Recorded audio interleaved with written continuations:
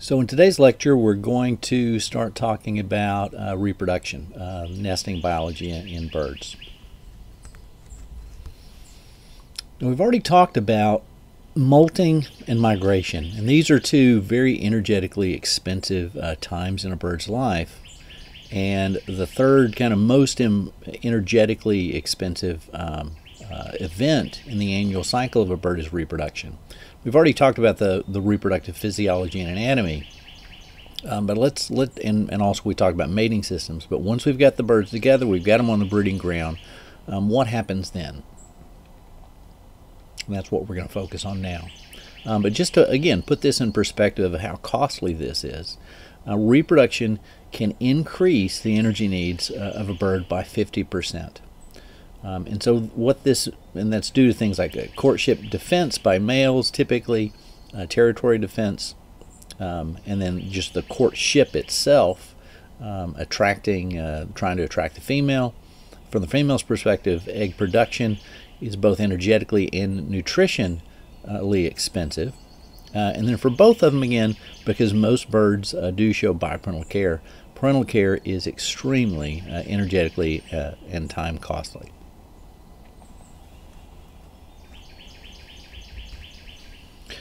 So because of the energetic expenditures associated with each of these annual events in the annual cycle, you don't see a lot of overlap between them. Birds just can't pull that off. So they have to subdivide each of these three key events in different times of the year. And so here's a good example of this, looking at the annual cycle of a yellow warbler, a neotropical migrant here. We should have, I haven't seen one yet, but we should be having yellow warblers here in East Texas now. All right, so let's look at the annual cycle of a yellow warbler. So we have in January, February, March, that's when we're going to have the birds molting. And remember, this is when they're going to be down on the wintering ground, and they're going to be going through the pre-alternate molt to get to the alternate plumage. At that point, then you see migration. And this is, the darker this line, it shows you where the bulk of the migration is. Some individuals are leaving much earlier, some individuals are leaving late. But once they do arrive, boom, they kick into reproduction.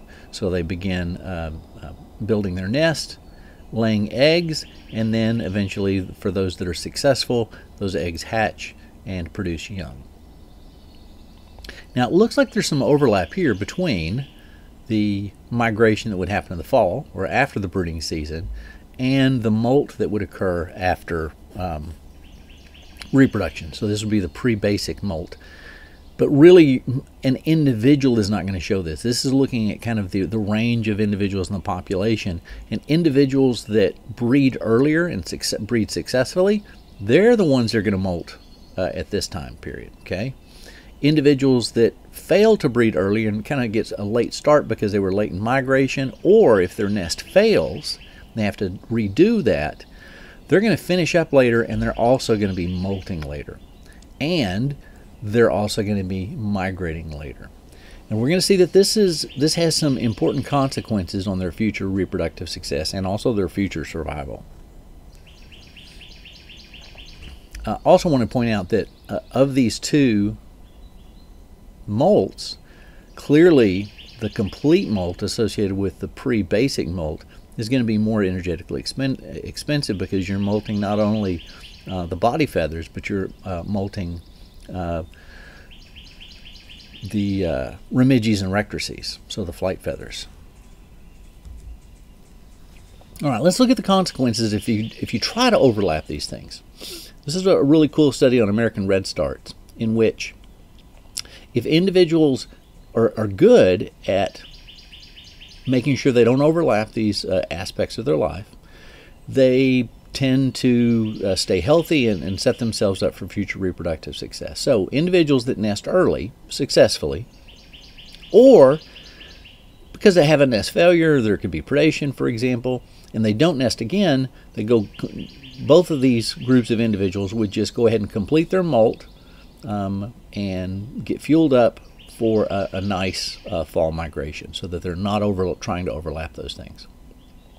Now, the American redstart's a little different as far as the where it gets its bright feathers and in what time period.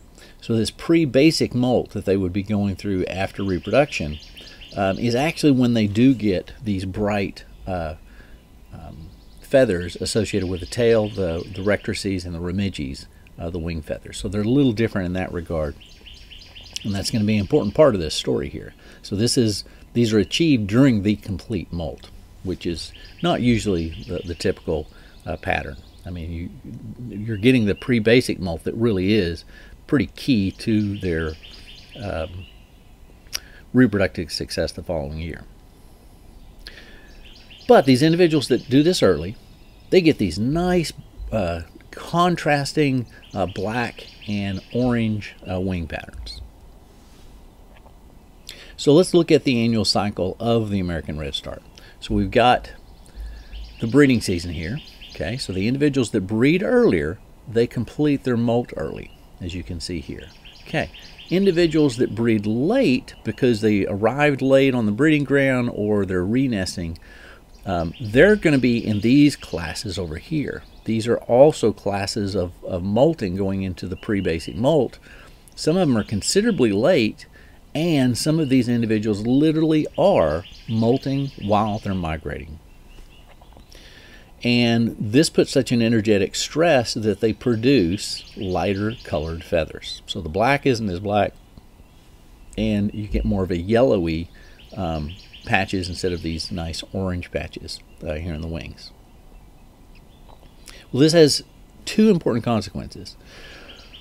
One, when they do arrive on the wintering grounds, there is territoriality associated with those defensive territories for resources used during the wintering ground. So they're going to, first of all, they're getting there late. The best territories have been taken up, and we've already talked about the importance of arriving first, residence advantage, with regard to being able to compete for those and keep those types of territories. But also, they just don't look as dominant, and so they're going to be, that's another point against them with regard to getting a quality wintering territory. Okay, so let's say that you do get a wintering territory, or if you have to kind of float and scramble for resources, you're not going to be as healthy and capable of storing up the fats that are required to make the migration back north to the breeding ground. So then the partial molt that they're going to go through at the prior to spring migration might be a little later. They're going to migrate later in spring migration because it's going to take them longer to accumulate the resources needed. So they're going to get on the breeding grounds later and get probably the leftover territories, or maybe serve as floaters, and so that it reduces their chance of breeding the next year. And if they do breed, they're likely to breed again later, which again is going to put them in the situation where they're trying to molt and migrate at the same time. So they get caught in this never-ending loop of handicapping themselves because they can't stay on track with schedule.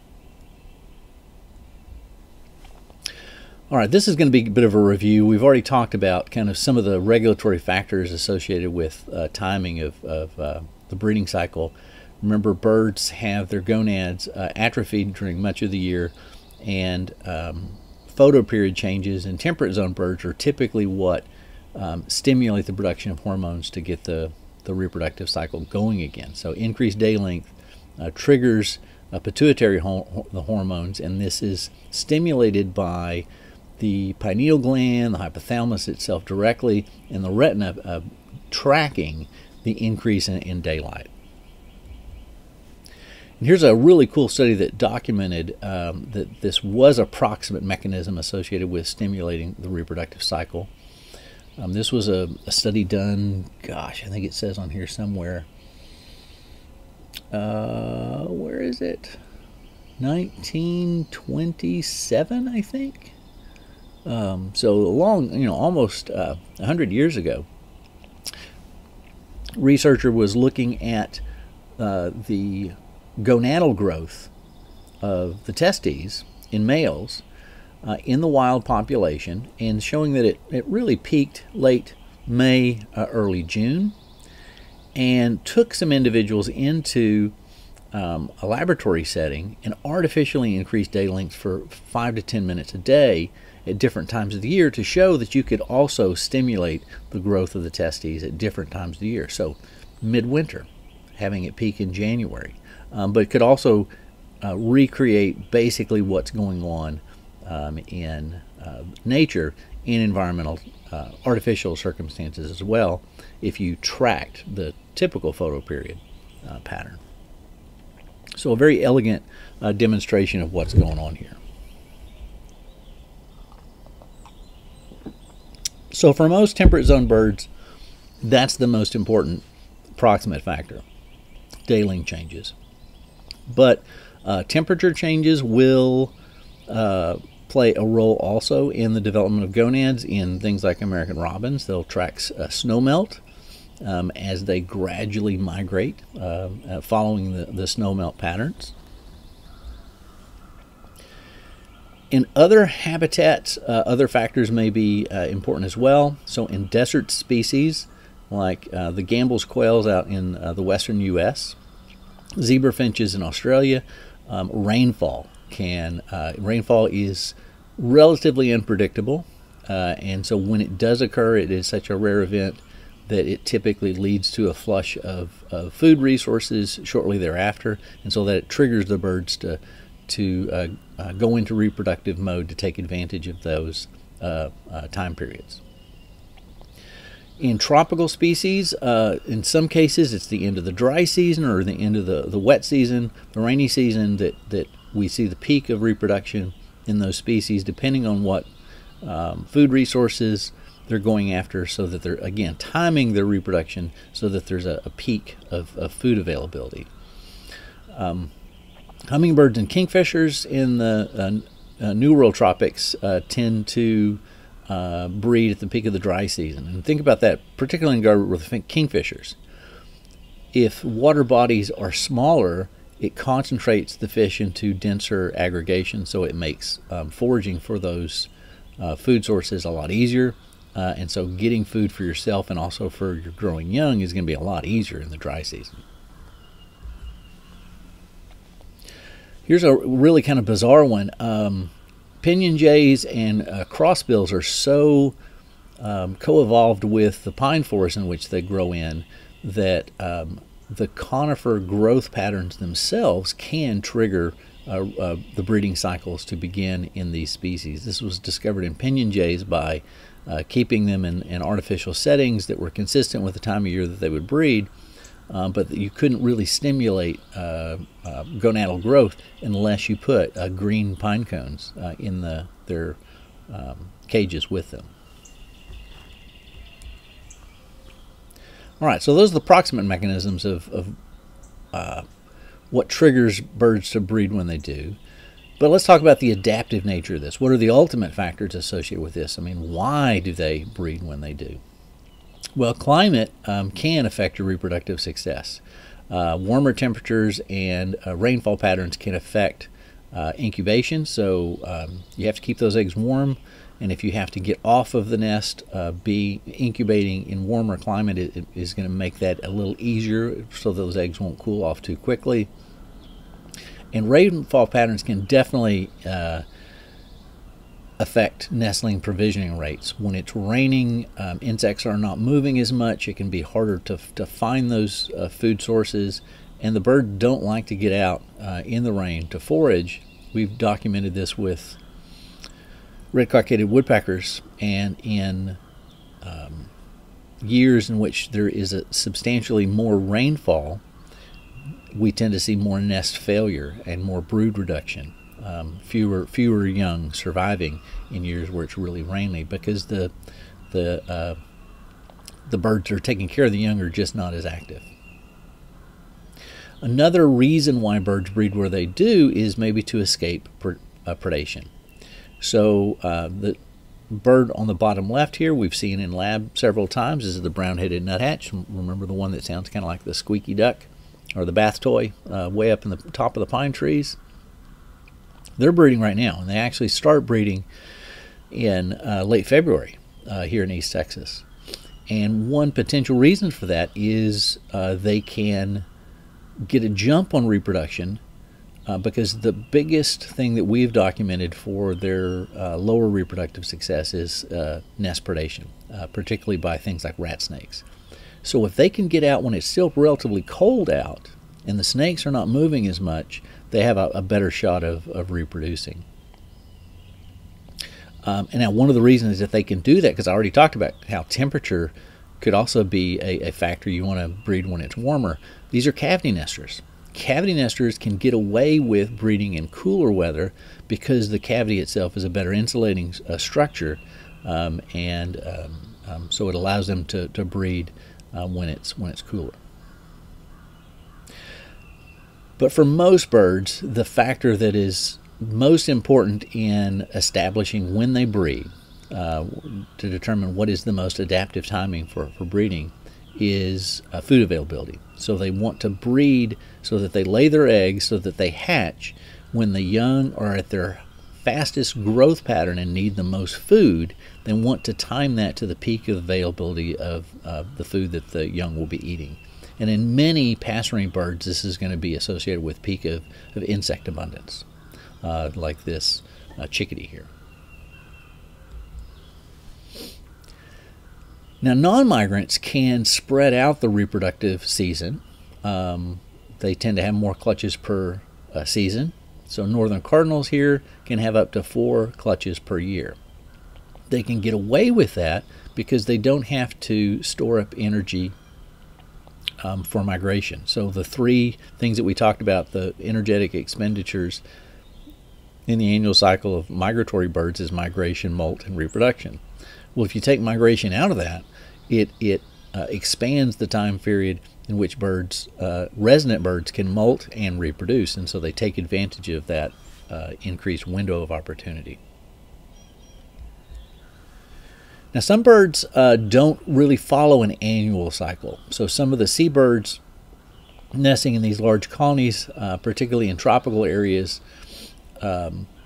can have 8 to 10 month cycles because their food is consistent enough and they can get enough food and resources to breed more often. On the other hand, some of the really large birds, reproduction is so costly to them that if they try to reproduce too often, it actually could decrease their chances of survival into the next reproductive opportunity and decrease their lifetime reproductive success. And this is we'll talk a little bit more about this later in the semester, life history strategies.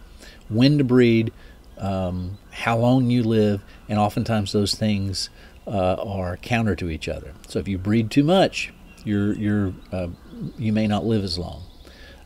And the goal for all organisms is to pass on as many copies of genes as possible. So for some of these large birds that have the potential to live for many, many years, you don't want to overdo it in any single year because it could reduce your chances of survival if you put yourself in bad physiological state. So some of the large gulls can live for many, many decades if they time things correctly. Some species, their breeding season will vary across their range if they have a broad geographic range. So here we see brown pelicans. You see that in parts of the tropics where hurricanes are not really an issue, farther south, you can see them breeding pretty much year-round. The darker the line indicates there's a relative concentration there, but if there's a line going across there, it says that reproduction has been seen in those time periods. You don't see that as you go north here, though. These are the areas where you're more likely to get some severe hurricanes, and the birds avoid breeding during hurricane season. And really, if you go way far north, they're not going to breed in the winter months as well.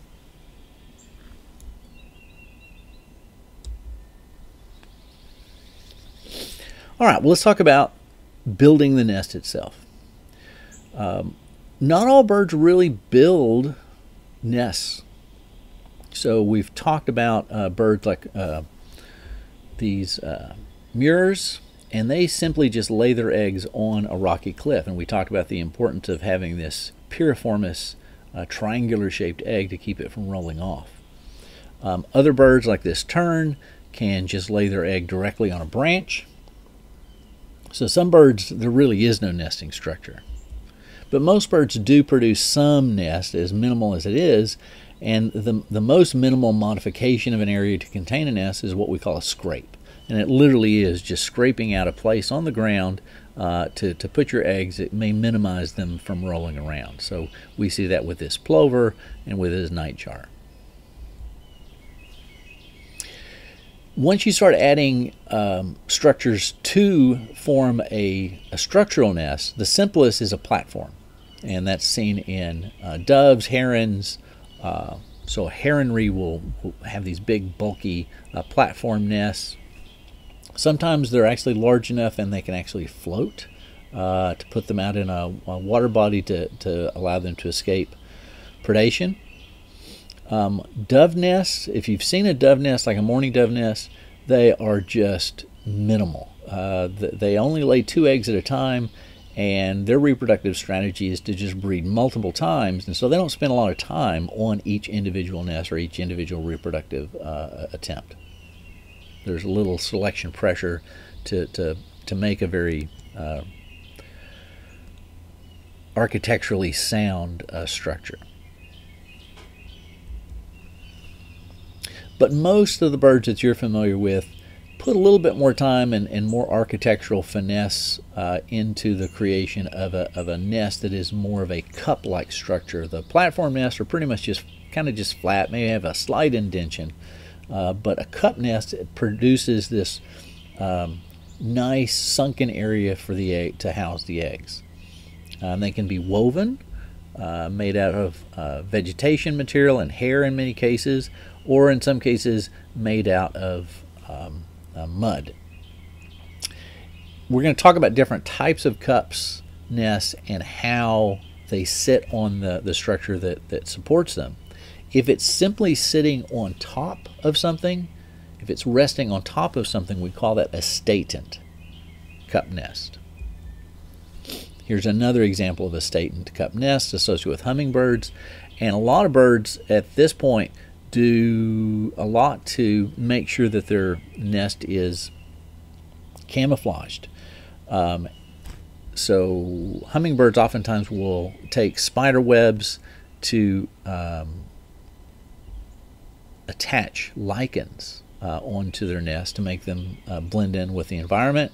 They'll also take soft and very nice thermally insulating materials like hair and fine plant fibers to give those nests more insulating capabilities as well. And we're going to see that that's an important aspect of nest, is making sure that they're very well insulated. If you take a cup nest and instead of it being a statent nest sitting on top of something, if it hangs, we have 2 different types of cup nests that hang. If it's a relatively short nest, basically just like the cups we saw previously, this is what we call a pensile cup nest. And this would be associated with a nest like an orchard oriole shown on the left, or a red-eyed vireo, which are arriving here in East Texas. Now you take a pensile nest and you stretch it out to make this long purse, then you have a pendulous cup nest. And that is typical of orioles and oripendulus.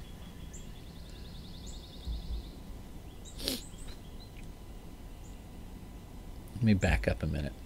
Now there's a huge advantage of the pendulous and pensile cup nests. They can be attached to relatively small branches and just hang there.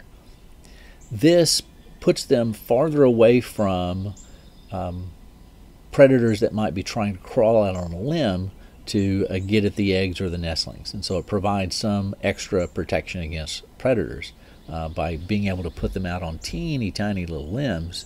that wouldn't be big enough to support a statent cup nest. Some birds have the ability to take their cup nest and glue it onto the side of something.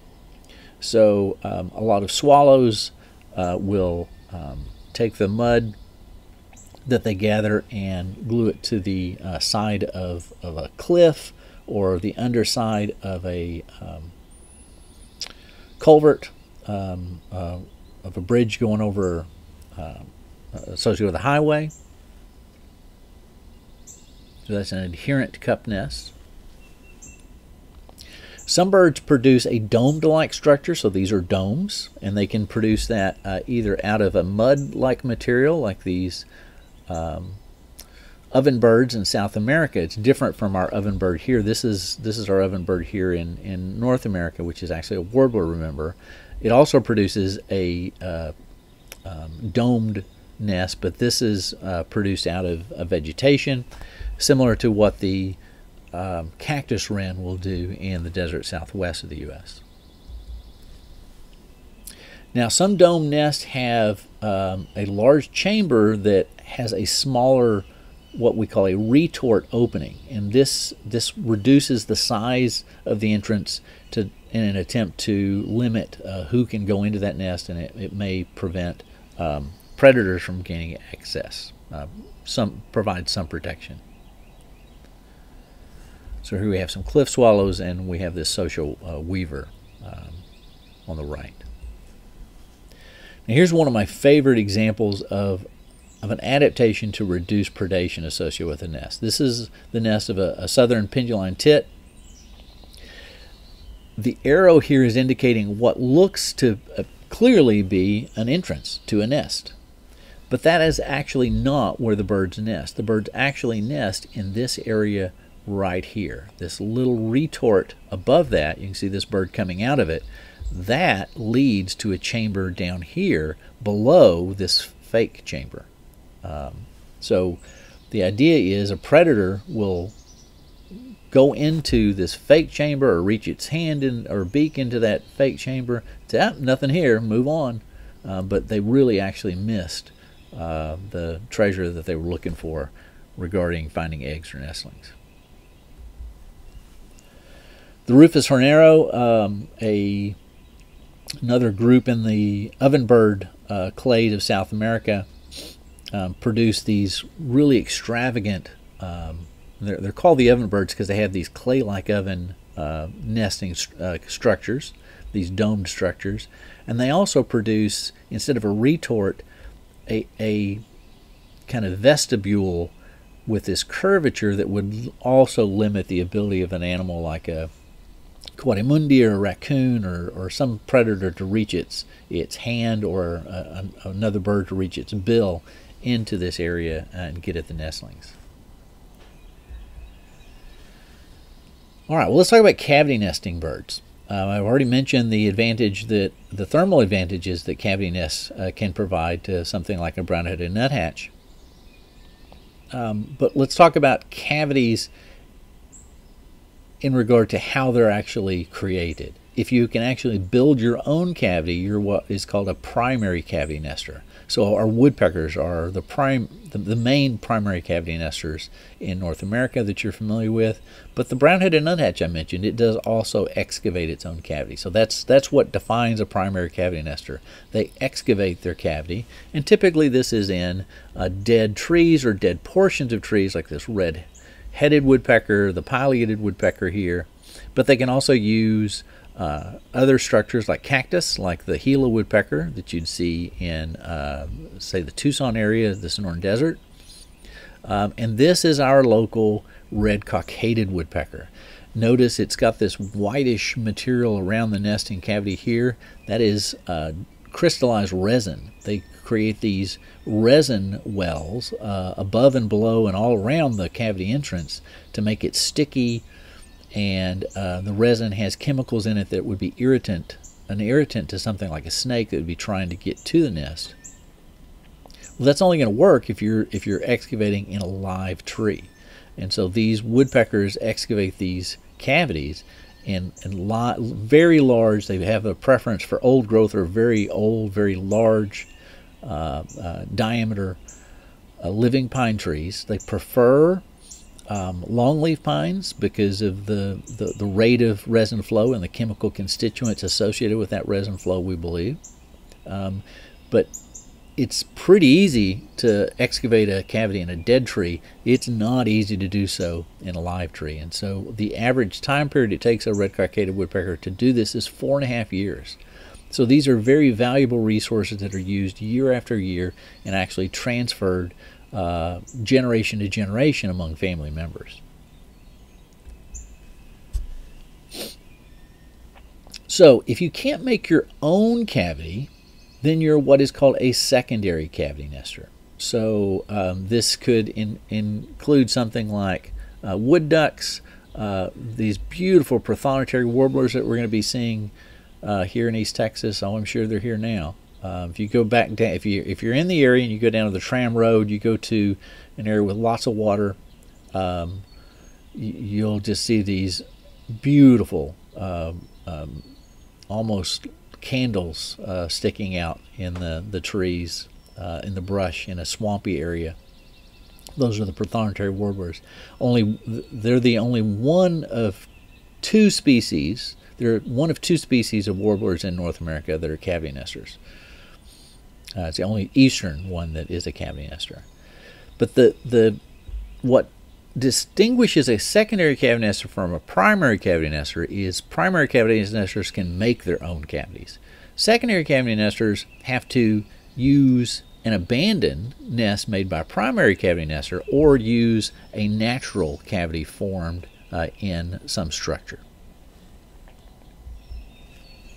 So you can imagine that primary cavity nesters in some cases provide an important resource for secondary cavity nesters and can be an important factor in making sure that those species can exist in those environments. So here was a study looking at northern flickers in British Columbia up in Canada, and it's clear that the presence of northern flickers really makes them a keystone species. A keystone species is one in which if you remove that species, it has drastic impacts on the rest of the community. So if we look at the primary cavity nesters and the trees that they're using in this one habitat, you see that the northern flicker is a very important species that utilizes a variety of species of trees, but it's really using a lot of aspen. And other species are using aspen as well. So aspen is clearly the most important tree in this ecological community. But the reason I said the northern flicker is the most important is look at how many lines associated with going from the northern flicker are extending to other species of secondary cavity nesting birds and even mammals, other birds. So if you took those out, sure, there are some other woodpeckers and some natural cavities that could be formed to provide secondary cavities for these secondary cavity nesters. But boy, if you take out the northern flickers, you're taking out a lot of that availability. Another secondary cavity nester that has a really interesting story are the hornbills. Hornbills, the females hornbills will actually seal themselves into a secondary cavity that they are going to breed in. After mating, they will lay their eggs and incubate while the nestlings are developing. She actually will seal herself in with mud and excrement to make it where other predators can't get into that nest. And she stays in there to take care of the young during incubation. Now the problem with that is she can't get out. And so she's totally reliant on the male to deliver food to her.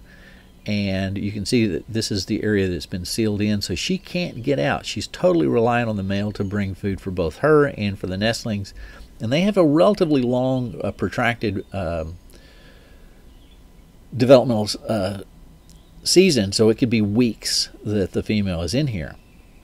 And there are cases in which the female has sealed herself in. If something happens to her mate, if he dies, she literally can't get out. She can't get out of that cavity until it has kind of dried up and become weakened so that she can chip herself out. They do such a good job of sealing themselves in, cementing themselves in, that she could die in that cavity if the male dies as well.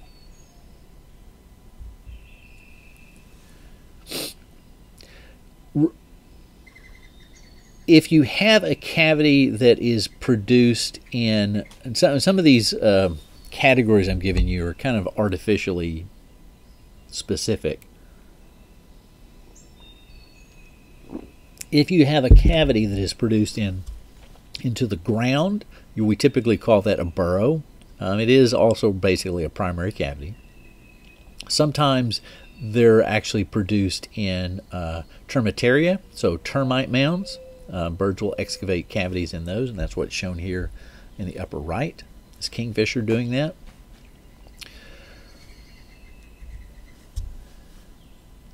If you build basically a mound of vegetation and then excavate a cavity associated with that, then you are also basically producing kind of a burrow slash cavity type structure.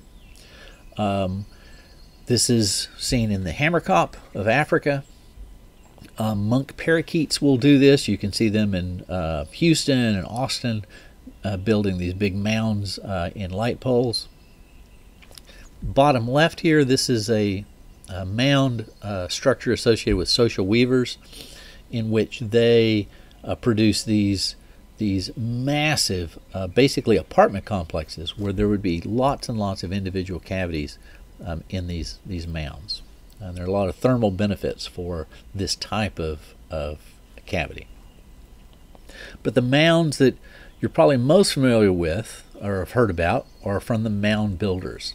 And this is a very different type, where you're not actually producing a cavity with an entrance that you can go in and out. The mound builders are in called the megapodes, is the family, Megapodidae. And males and females mate. The female will lay eggs onto the ground, and then the male will cover those eggs up completely with soil, sand oftentimes, and mix in with that vegetation material that he will take care of that mound during the developmental period by simply probing his bill and his tongue into the structure to get a sense of what the temperature is. And will remove vegetation if it gets too hot, add vegetation if it's getting too cold. Sometimes they'll do this in volcanic soils, and so they can maintain the temperature by moving just sand in these volcanic soils. But the eggs are completely covered during this period, and when the young hatch, they actually dig themselves out of these nests. And at that point, the male is already abandoned. So when the young actually hatch at that stage of development, they come out looking like adults. This is an example of what we call a super precocious forms of development. So here's a kind of a cutaway looking at one of these nests. So the heat is coming from the sun or the rotting vegetation, or again volcanic heat. So this is the only species in which the eggs don't have to be incubated by an individual. The incubation temperature is actually produced by these sources. And again, the male is the one that tends this, and the chicks develop in here for a very long time period, so that when they hatch, they're pretty much good to go, which is super precocial. Okay, so that's the first kind of half of looking at nesting biology in birds, and I'll pick up the rest of the material in the next lecture.